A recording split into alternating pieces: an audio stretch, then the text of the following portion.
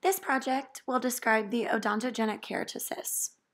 The odontogenic keratocyst, also known as the OKC, is a parakeratinized developmental cyst of odontogenic origin. It forms from non-inflammatory proliferation of the dental lamina. The OKC is also sometimes associated with a mutation in the PTCH1 gene. The OKC was first identified in 1876 and was known as a cholesteatoma, which is a cystic mass of keratin squames with a living matrix. Figure 1 shows an H&E section showing a cystic lumen lined by parakeratinized stratified squamous epithelium. It was first classified as the OKC in 1956, later termed the keratocystic odontogenic tumor, or the KOT, and in 2017 was reclassified more accurately as the OKC by the World Health Organization. The peak incidence of the OKC is the second to third decade, but it can occur at any age. Lesions are uncommon in children. However, if they are found, they are often a characteristic of nevoid basal cell carcinoma syndrome or Gorlin syndrome, and there are often multiple cysts in the head and neck. There is no predilection for males versus females, and upon clinical examination, the OKC will present as a non-symptomatic mild swelling. In Figure 2, you can see a mild swelling located in the mandible. Expansion is usually minimal with the OKC, however it is more common if it's located in the mandible versus the maxilla. The OKC also has a high recurrence rate of about 15 to 30%, and malignant transformation is rare. Radiographically, the OKC will present as a well-defined corticated radiolucent cyst with a smooth outline. The OKC can be both unilocular or multilocular. However, root resorption and displacement of teeth are uncommon. The most common location for the OKC is the posterior mandible, mainly the body or ascending ramus. OKCs are twice as likely more common to occur in the mandible than they are the maxilla. However, if they are found in the maxilla, it will commonly be located in the third molar region. 40% of the lesions are associated with or adjacent to the crown of an unerupted tooth. In Figure 3, you can see a unilocular radiolucency in the posterior mandible. Figure 4 shows another OKC in the posterior mandible. However, this lesion is multilocular. And Figure 4, Part B, shows cross-sectional CBCT scans through the lesion. Figure 5 shows a rather large multilocular OKC located in the mandible that is well defined and corticated.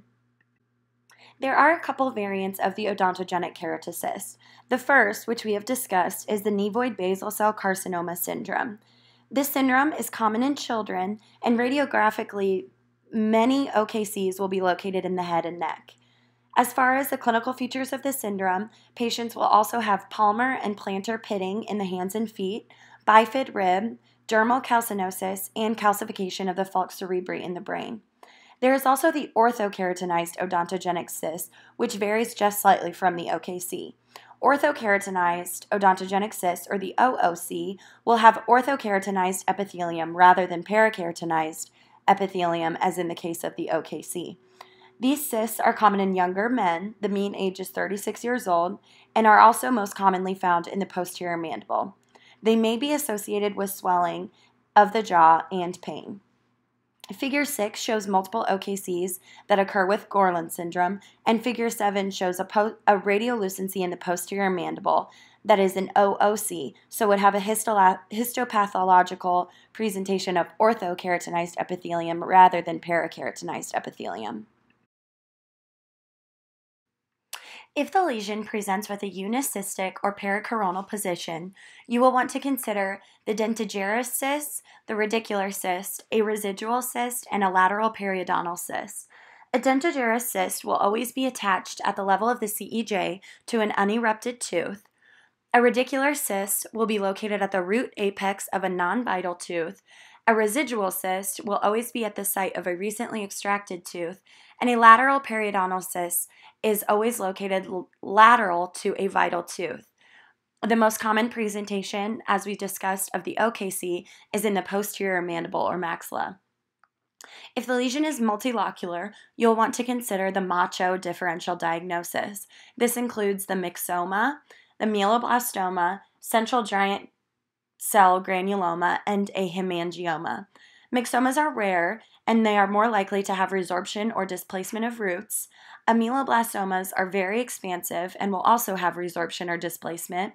Essential giant cell granuloma will show granulation tissue and giant cells upon histopathological examination, and a hemangioma will have pain, swelling, mobility, bruit, and resorption and displacement of roots.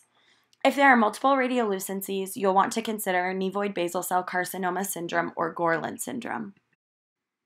Once you have considered the OKC as a potential lesion, you'll want to take a CBCT scan to visualize the full extent and number of lesions. After verifying that it's an OKC, you'll want to biopsy and follow up with surgical treatment. Surgical treatment involves resection followed by chemical cauterization of the cavity with Carnoy syndrome, marsupialization, which allows reduction in size of the cavity, and curettage to verify that it has been fully removed.